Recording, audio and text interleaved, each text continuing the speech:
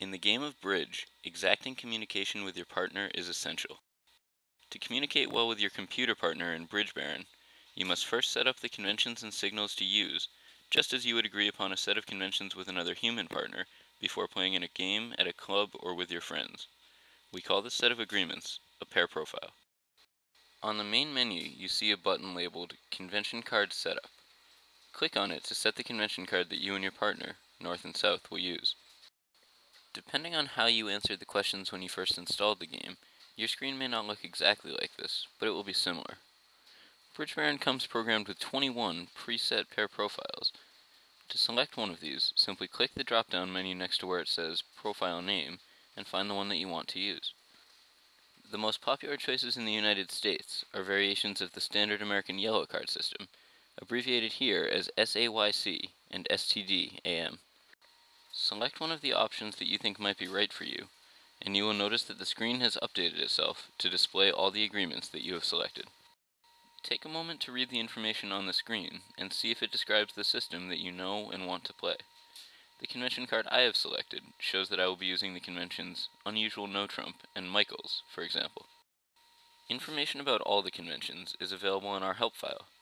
If you do not know or do not want to play with any of the conventions displayed, perhaps you should try selecting another, simpler preset pair profile.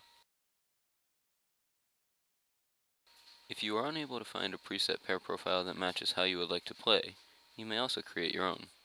A detailed discussion of how to do this is available in a separate Bridge Baron tutorial entitled Creating a Customized Pair Profile. After choosing your convention card, there are a couple more things to set to finish your pair profile. First, you can set your point count method. Most players in the United States choose either the long suit point count method or the short suit point count method. Next, you need to decide on a skill level for your partner to play at. To do this, click on the arrow and hold your mouse button down, scrolling left and right. As you would expect, the higher skill level you ask Bridge Baron to play at, the longer the program will take to think about his play. Skill level 1 will make a decision instantly, with no delay, but might not play quite as well as the program is capable of playing. On the other extreme, at skill level 41, the program will play at its absolute best, but each decision can take as long as 2 minutes. As you scroll, directly below the bar, you can see the absolute maximum amount of time that Bridge Baron will take for each bid or play. It's all about finding the balance between skill and speed that works best for you.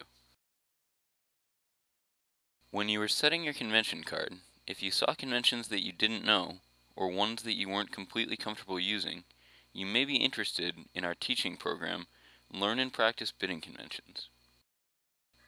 For a complete refresher on all the basics of bidding and playing bridge, we also offer Introduction to Bridge, Play and Learn with Pat Harrington. Designed with the complete novice in mind, it makes an excellent gift for a friend or family member that wants to get involved in the great game of bridge. For more information about these and all of our products, please visit our website at www.greatgameproducts.com.